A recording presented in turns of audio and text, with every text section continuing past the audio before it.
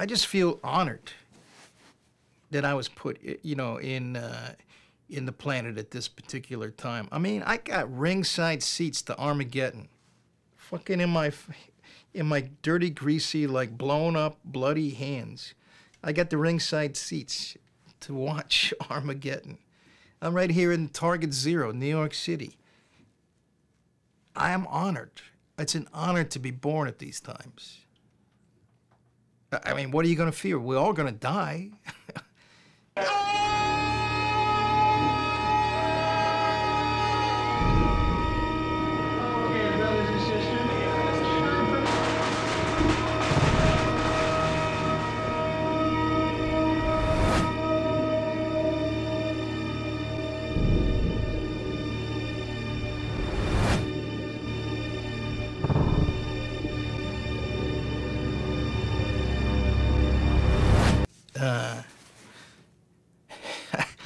I told the curator that she asked me what I was going to do. And I said, well, I'm going to make these papier-mâché penises and vaginas, you know. And then she was like, oh, that sounds very subversive. I like that. But, of course, I had no intentions of doing that. So I came there with explosives strapped on and a shotgun and live animals. I had live crickets, live frogs and toads, and live mice and rats. And I let them, well, first I blew myself up, and then my wife at the time, Nancy Piver, blew up in the audience. So now the audience is very confused. And then I started letting loose the live animals all over the theater, and then I poured the box of mice and rats on my head, so they were crawling on me. And, you know, and then I bit, you know, the heads off of the ones that were crawling on me. I mean, they were biting me, so I bit back. The curator, then, you know, I saw her at the corner of my eye, and I had the shotgun, and I'm all blown up. There's a hole in my chest, and, you know, and pieces of rats, and my mouth is bleeding, and there's still some still alive crawling on me, and I'm holding a shotgun. And then I was like, well, how'd you like the show? And I had the shotgun up to her head. It was good. I liked it. I said, I knew you'd like it. But of course the police were there, and, you know, and then I, you know, for the acts that I was doing back then, I got charged with, for blowing myself up, I was charged with possession of an infernal machine. I grew up, my father was a World War II veteran, and he fought in Iwo Jima and Guadalcanal. And that's the only time he was happy, was during the war. He was really good. He was a good soldier. He was really good at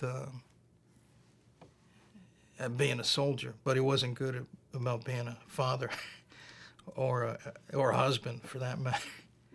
So he was a pretty brutal character, but it helped shape my life. When I was really young, there was some, you know, typical shit going on at home, and I,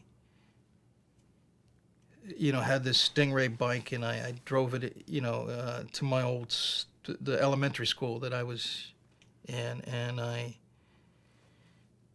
you know, I was smoking a cigarette and just thinking about things.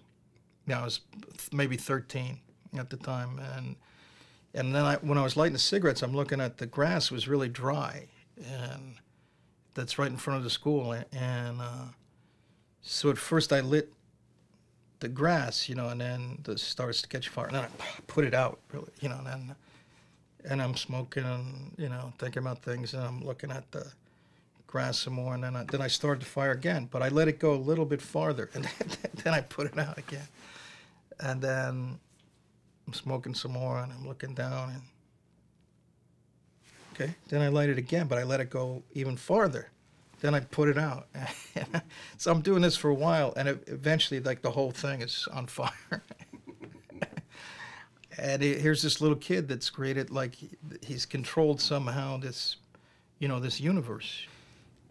70s, I was doing it, you know, in childhood, and then in the 80s, I was doing what was, I mean, there was barely even anything called performance art at that point, but I was also, you know, became labeled as a performance artist. I mean, to me, art is something you can't define, you know. What was it that, was it John Dubuffet that said when art's name is called, it runs and hides? I like, maybe when art's name is called, I grab my gun or something. Like, my work has always been, whether it's performance work or paintings, one of the main aspects of the works has to do with making uncomfortable the comfortable and comforting the uncomfortable. But since 9/11, and since in these days that are happening right now, there are a lot more people that are uncomfortable. And so there are now more people that can identify and feel. And I'm also seeing, like, things happening in, you know, I've been painting these things, you know, and I've prophesized them, but in a way that's, you know, not. It's not because I think about it. It's because my hand, you know, in performance, I'm driven to do those performances. And when I'm painting, my hand tells me what to paint. I don't, you know, I don't sketch what I'm doing. The surface is blank when I start it. And I start, you know, a square inch at a time, and it reveals itself to me. The painting tells me what it wants to paint. But what happened? Why do you think it became not acceptable, but they want to be shocked finally? It's like the freak show story. Finally, freak show became television. Yeah, well, I mean, I knew that. I mean, that happened. That happened years ago. I mean, the freak show.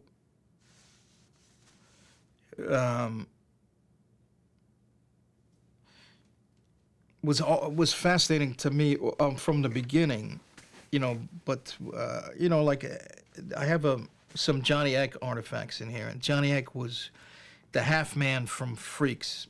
You know, the amazing Todd Browning movie, in which he cast actual deformed people who performed in circuses at the time, in sideshows, and that movie pretty much single-handedly destroyed Todd Browning's career, but it's an amazing and heartfelt movie. So it's kind of strange, you know, when like they want, like sometimes the audience wants it, but love and hate. Yeah, love and a hate relationship. When they want, then they want a little bit more, but then when it's too much, then they draw back. You know, it's like you know, there's some people that are collecting, you know, like, you know, I've been collecting things, you know, my whole life, but now I see there's other people that are interested in oddities and things, and yeah, and it's funny when, like, somebody wants, you know, to, you know, like, for their collection. Oh, I'm gonna have a really strange thing in my collection. I'll have a skull. But then they want it. But then it's like not all dirty. No, don't want no hair. Clean it up so it's nice, you know, polished up and white. Because then it looks like the plastic skull, you know.